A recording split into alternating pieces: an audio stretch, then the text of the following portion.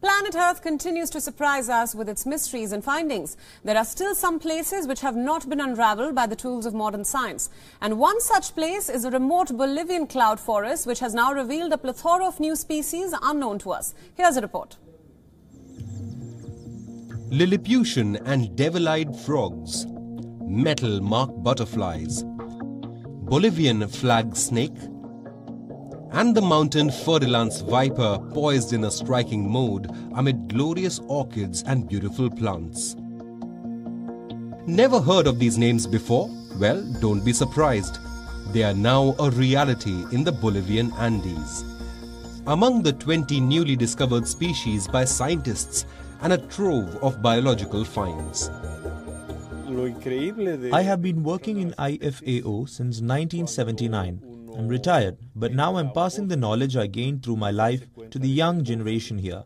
I'm teaching them how to operate the machines that do not exist in any other place. The incredible thing about finding new species when you enter a forest is to realize that the forest is healthy.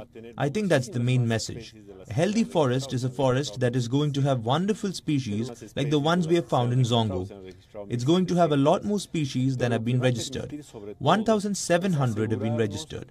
What it is going to allow is to make sure that Zongo Valley is healthy and that it's a reflection of the need to have a healthy environment. Amid the quiet of the forest, these animals are extremely difficult to locate, with some of the species having been lost and rediscovered.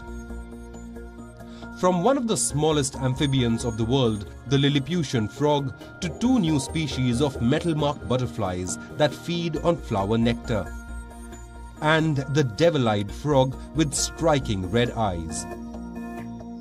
The expedition was led by the environmental group Conservation International. 17 scientists have been credited with the discovery. Amid the beautiful waterfalls and cascades that run through the Andean mountains, the Zongo Valley has been a haven for wildlife. Bureau Report, WION World is One. Co-presented by Skoda. Simply clever.